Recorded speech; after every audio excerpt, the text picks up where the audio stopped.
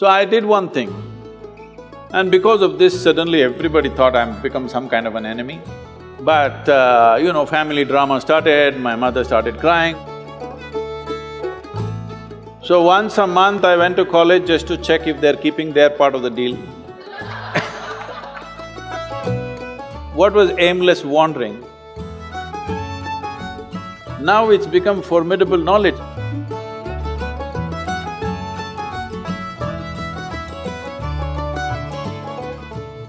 Speaking of schooling and parents and careers, right now we're in an age where there's so many different offbeat careers coming up. As YouTubers, we get this question all the time. How did you talk to your parents about it? How do we convince our parents about this really new career that we have? I want to ask you, if you had to convince your parents and tell them that this is what you… how did that discussion go? Did that happen where you had to sit them down and tell them that this is what I'm going to do for the rest of my life? I want to do YouTube now. Like, did that happen with you too?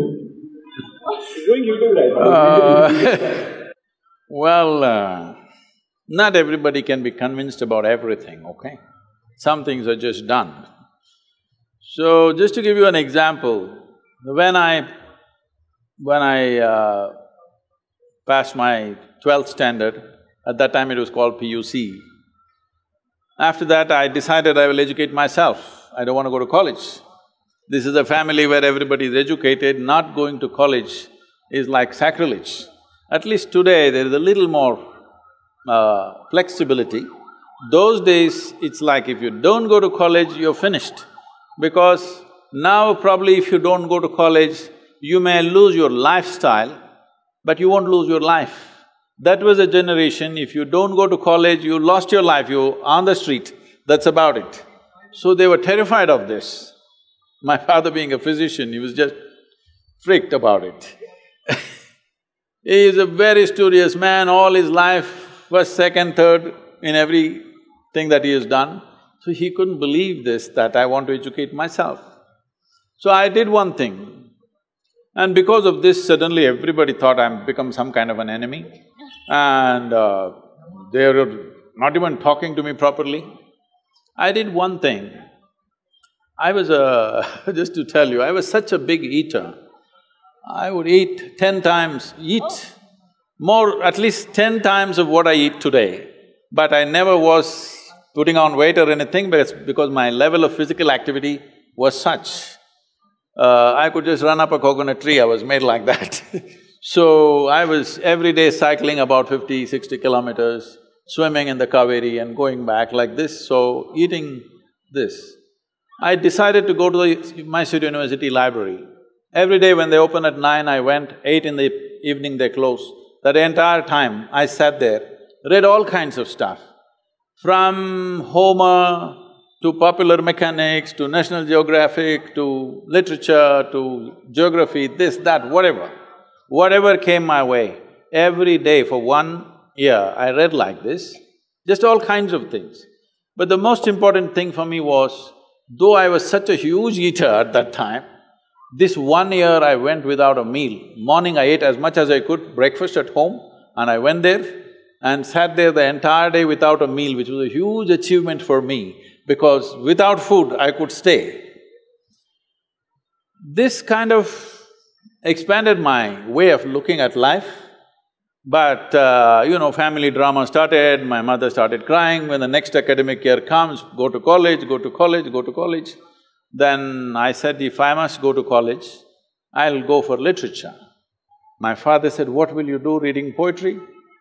You must become a doctor. He has seat ready for me in the medical college, everything. I said, no. Then they said, okay, at least do engineering. Then I said, see, if I say I don't want to be a doctor, if you told me become a veterinary doctor, Ayurvedic doctor, at least a witch doctor, I would look at it. If I say no doctor, you say engineer, I'm not going to listen to this. Your problem is society, your problem is not me. So I just went for literature, and these 3 years, I went there in the beginning and they all had ready-made notes, the teachers, they would read. and everybody writing down. Those days fountain pens, kara kara kara kara, it makes noise, it just irritated me. I said, I don't want to listen to this kara kara noise. I gave them a suggestion. If you give that notes wherever you got it, we will photocopy it and give it back to you. We don't have to come, you don't have to come. Then if I'm there, I'll ask 100 questions. So they didn't like it, then I made a deal with all the teachers that they'll give me attendance. That was my only concern. So once a month I went to college just to check if they're keeping their part of the deal. My life is so similar. So I explored the geography of Mysore district in such a way, every village track, every hill that is there, every little bird nest, whatever is there, everything I paid attention, just wandering aimlessly.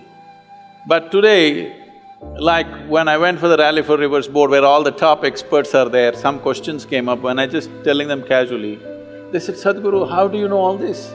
I said, what was aimless wandering? Where I paid absolute attention to everything, from a worm to an insect to anything and everything I paid attention. Now it's become formidable knowledge. I never intended to learn anything, I just paid attention because it was life. And this is all it takes